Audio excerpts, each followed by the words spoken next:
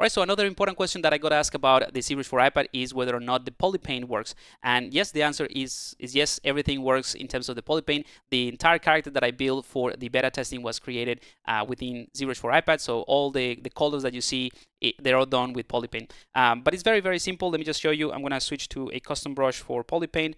I'm going to select the head of this creature right here. I'm going to go into solo mode. I'm also going to switch to a skin shade 4, so it's a little bit easier.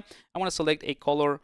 Let's go for green, fill object, and that's it. We just fill it with that color. And then if I want to, I can go with a different color like this blue, right? And I also have symmetry. And I'm going to increase my brush size, and I'm going to start painting with a different color. So pretty straightforward, very easy things.